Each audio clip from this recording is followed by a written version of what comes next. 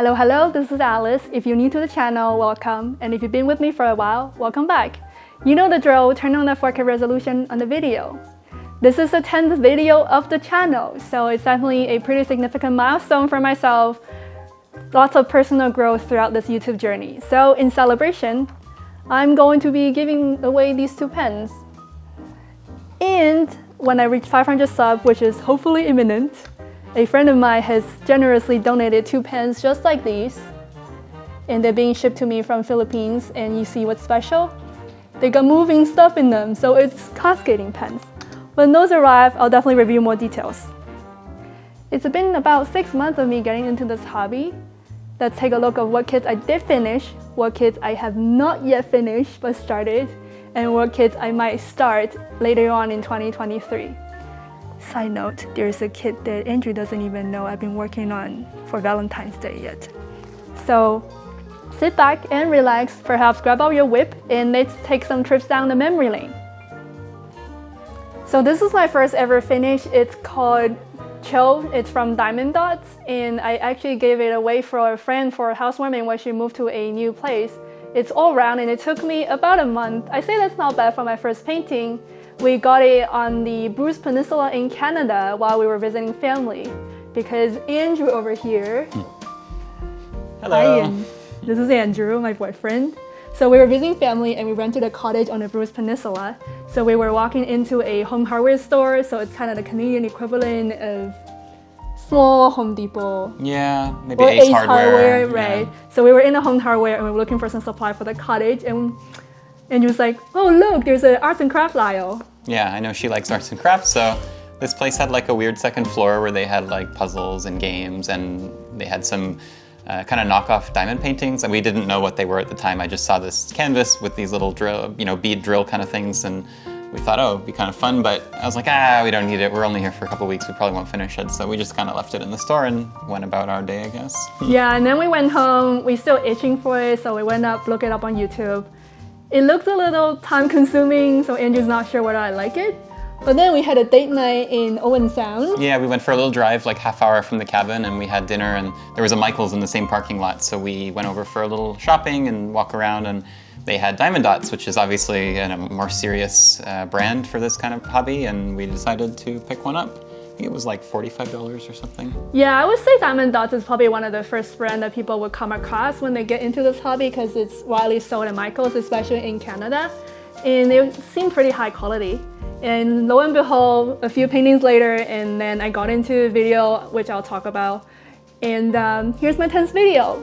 Andrew helped me edit my first few videos, and then throughout the process, I sort of learned to edit videos myself. So we'll have Andrew here to thank for this channel. Thank you, Baba. Yeah, no problem. So yeah, this is sort of my story of how I got into this hobby and why sometimes you guys see he would help me paint. There's some more hilarious stories that you'll get to know throughout my journey on YouTube. But sometimes he paint with me, sometimes he's sit next to me doing his own stuff while I'm painting. So yeah. Nice. All right. So the second kit I've completed of all time is Moms Are the Real Superheroes from Diamond Art Club.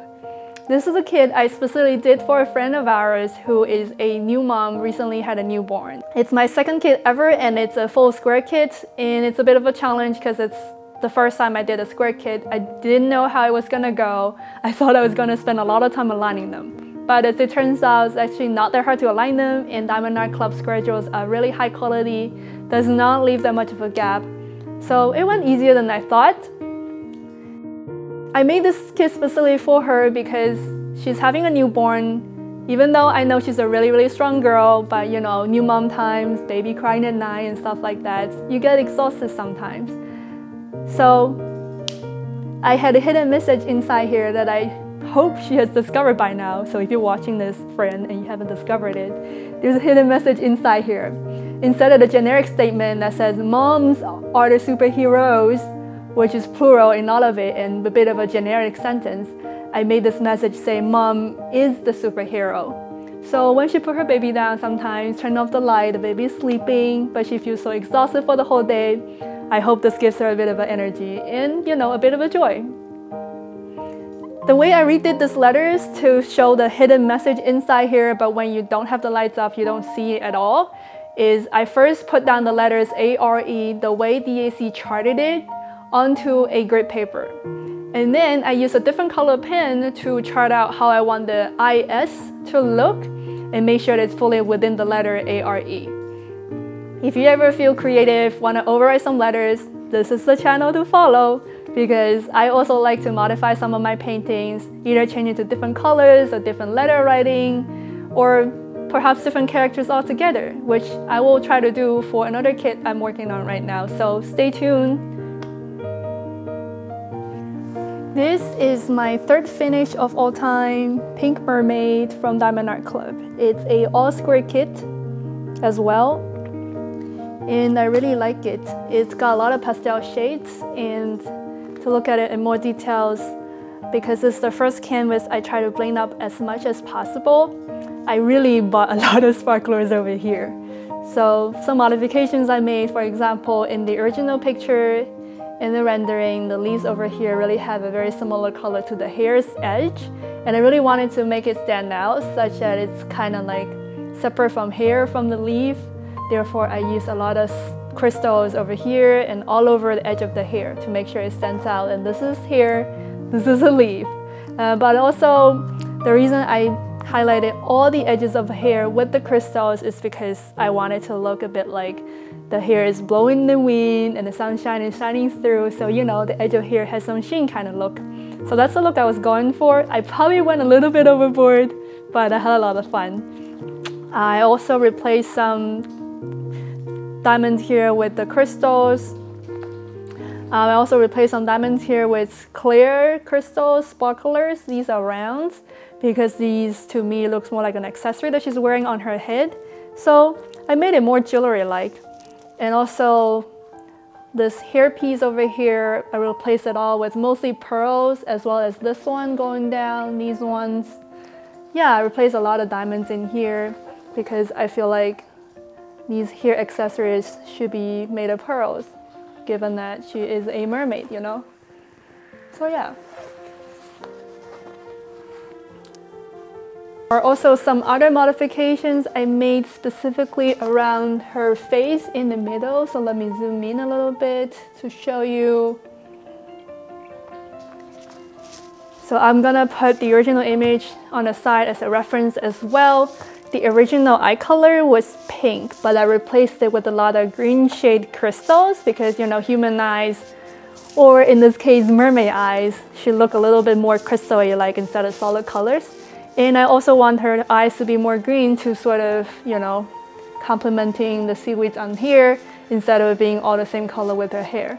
So that's why I made her eye really pop with the green crystals. I also modified her mouth over here because in the original image she had her tongue sticking out touching her upper lip. That was a little bit more provocative than we like for this image, so that's why I made this modification. And last little detail is I changed the diamonds out here for all these dots that are supposedly, I think, her scale, that are basically reflecting sunlight as well. In the original image, they don't really stand out, they kind of just reflected points, right? But when they did the rendering, they were all using solid color diamonds, and I thought that was standing out a bit too much. That's why I replaced them with sparklers for squares. They are round diamonds that are made into the size that would fit into the space of a square diamond. So they would stand out a little bit less, so that's why I made that modification as well. So, as you know, I like making my modifications, and this is the Sparkle Up channel right again. So this is my fourth finish of the year of all time. I actually featured it in my glamping and camping video that I'll link up here. If you missed it, basically Andrew and I took this diamond painting onto a camping trip with us during Thanksgiving. We did some giveaway funds and we used some Dyson space heater, yada yada yada, talk about some conveyor belt sushi and stuff like that. So if you missed that, feel free to check it out or put it into your watch later list. But long story short, it's a pretty simple painting, but we did a weekend challenge on it. So we did this as fast as possible, and we finished it in 2 days. I made sure to add a bit of a little touch up here with a little star on top of a Christmas tree, just like you would have at home. And We also used this at our actual home when our family came over for holidays during Christmas, because we have a little small place and it's also the first time we have family over, so we didn't buy a Christmas tree. But you know, for Christmas morning opening gifts and stuff, we used this as the official Christmas tree where we put our gifts under. So that was cute. Here is my 5th finish of all time. It's so huge, I could barely show you right next to me standing up. So to show you more details, let me put it back onto the coffee table. Here it is. I also have to hold the side up because otherwise it would just strafe off the table. That tells you how big it is. It is 70 by 89 centimeters.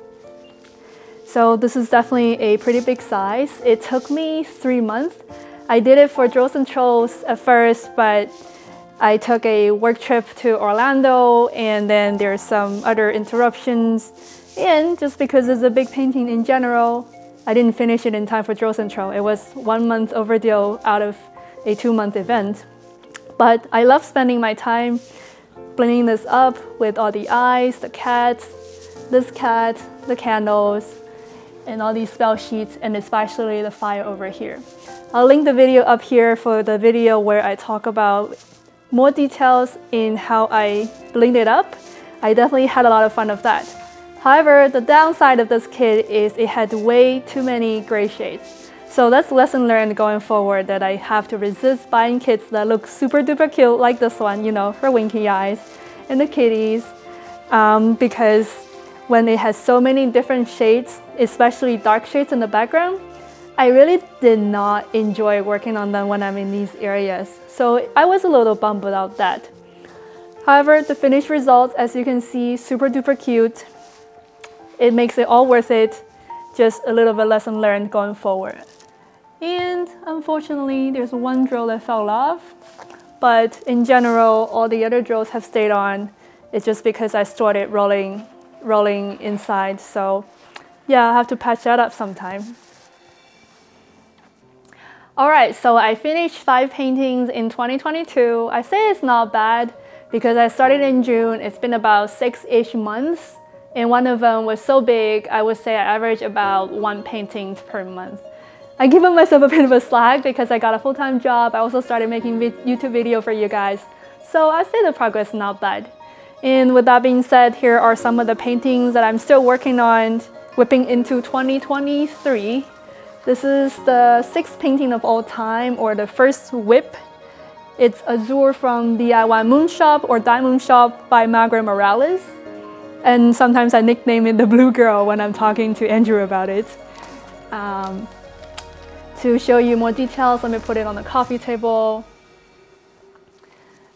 So this kit has been okay so far overall. The rendering is not as crisp as, you know, Diamond Art Club, but it's also originally a watercolor painting, so it's really hard to render a watercolor painting without making it looking too crisp, which is sort of Diamond Art Club style, or making it look a little dotty, spotty at some areas of this one.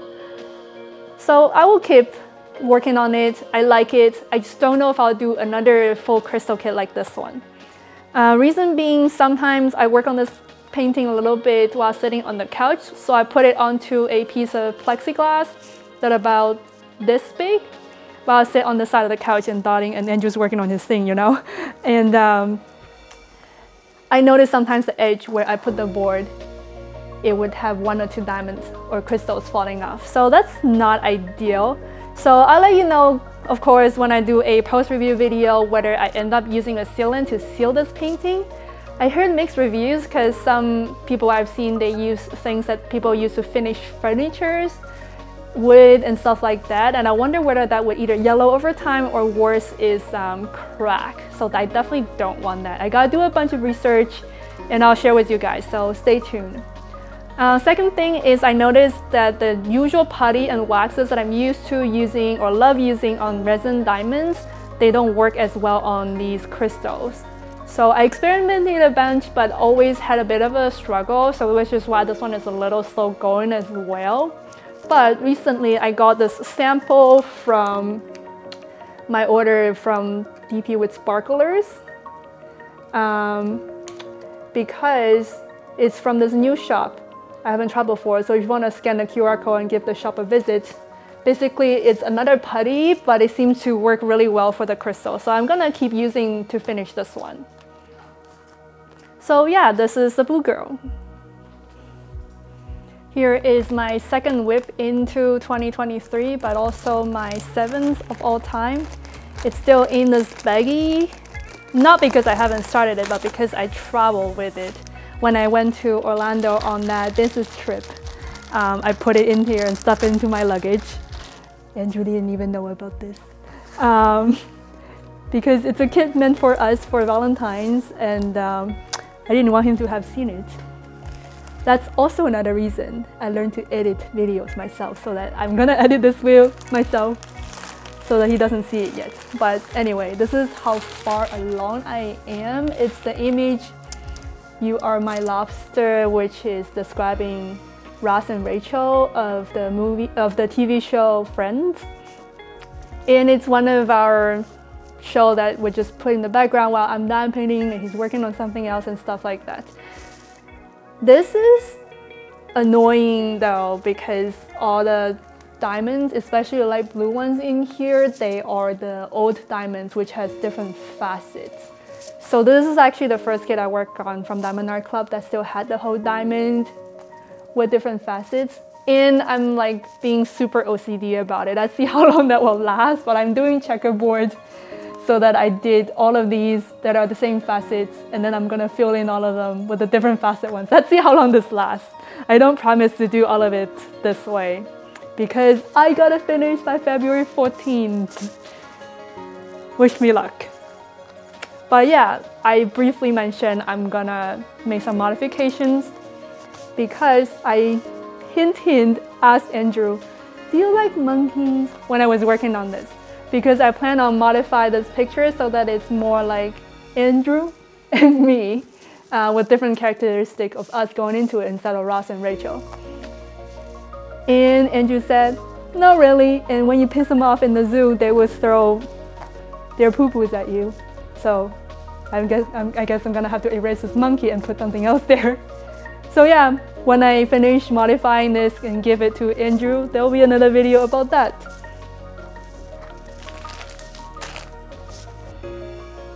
And this is the 8th one of all time, and also my 3rd whip into 2023. It's Fly Me to the Moon from Diamond Painting Deutschland by Josephine Wall. And it's double-sided adhesive, so I'm not gonna peel it away. It's difficult to manage.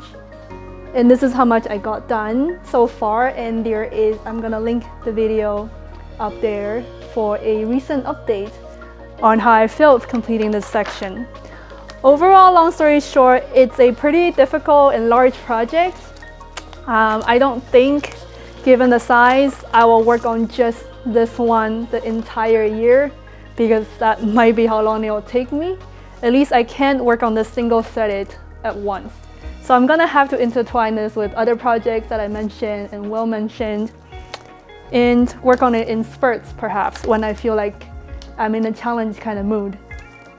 If you haven't seen this kit before, I'll link a playlist for you to catch up. But basically, this is what it looks like for now. And I'll put the original image right here. So if you want to stay tuned about how I'm doing on this kit from time to time, subscribe. Alright, here is my last whip into 2023. It's actually a mystery. So if you are not sure if you want to see the spoilers, I suggest that you look away now, but you can keep the audio on because I will not have any spoiler in my talking through this kit, but I'm gonna show what it looks like so far. You ready to look away? 1, 2, 3. So it's also a humongous painting. It's the Floral Mystery from Diamond Art Club by Endure and I think Art Beat Studio. To show you more details,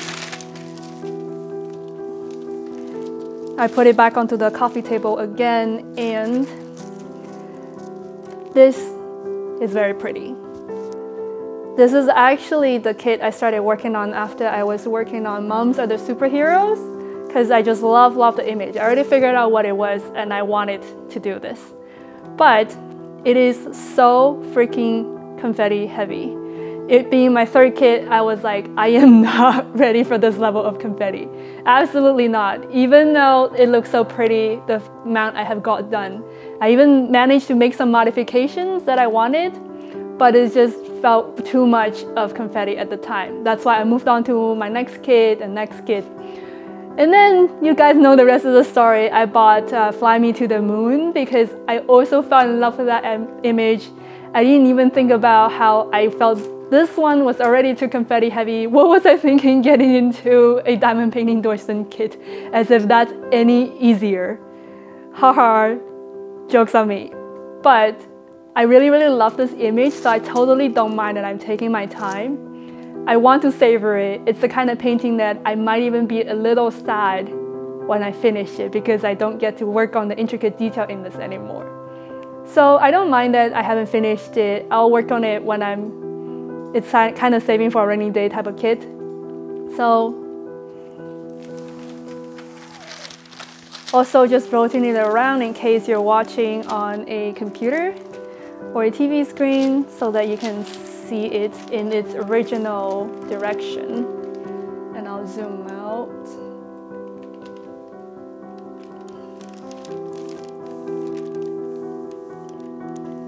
As you can see, I'm probably only a third of the way through, or not even because I haven't completed this section.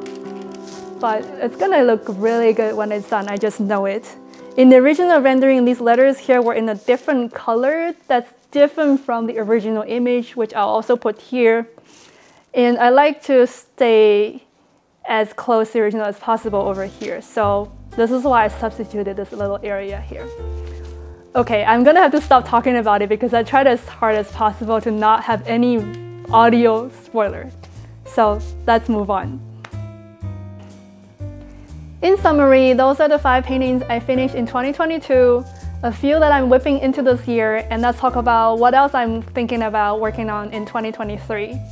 First of all, this is the artist room from Miss Butter D. And I also got my hands onto Witch Bedroom, which is on its way to me. So when that one arrives, I'll unbox the 2 of them together because they are by the same artist. They are really pastel color templates and totally gave me a new fun love of all the pastel colors that make me looking for pastel kits. And since you watched all the way towards the end of the video, I assume you're interested in the giveaway pens. So if you're interested in this one, the keyword will be lavender.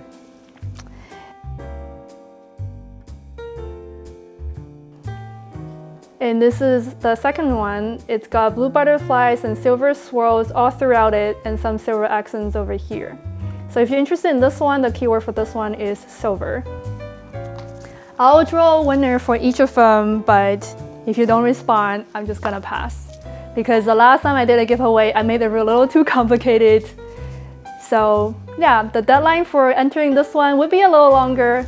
I'm gonna make it all the way into the 3rd week of January. I'll put the date here. And I wish you luck. I know I said I'm gonna talk about what I wanna work on in 2023, but you know, you make the plan, you execute the plan, you expect the plan to get derailed, and you just throw away the plan. So these are just my thoughts, not necessarily set in stone. But I'm also looking forward to the Lunar New Year kitty. I definitely have to finish the Azure the Blue Girl ASAP, as well as the Valentine's gift for Andrew and I. So I'll have to see how I schedule them around the events and the timelines. After that, there are definitely times where I want to work on round kits in between square kits. So depending on which one I finish first, I'll probably also put artist room at the front of my stack. I also want to work on this fish picture for good luck because in my culture, fish in the water has a really good meaning, basically indicating that everything you try to do will go the way you plan or want, as if fish is in the water. So I would love this painting on my office wall. And in the summer, I definitely plan on participating in Summer with the Masters 2023. I already mentioned I'm gonna work on Prime Rose. If in any luck or by some miracle I finish it quicker than I expected, I'll also work on Zodiac, but that's a really ambitious plan. I'm not sure what I'm gonna work on between summer and winter, but one thing I know for sure is for the winter, I'm gonna work on Christmas delivery. I already got it this year, but I didn't have enough time to even start on it. So for the next year, I want it ready for Christmas. There are also so many other kits in my stash that are just begging for me to open because they're so pretty, but I know it's been a really long video. If you watch all the way until the very end, thank you very much for your time. If you'd like to stay up to date to what kit I'm working on and what I'm planning on working on next, I probably post on Instagram first before I can make a video, so feel free to follow me there. With that being said, I hope we stay in touch, and I'll see you next time. Bye!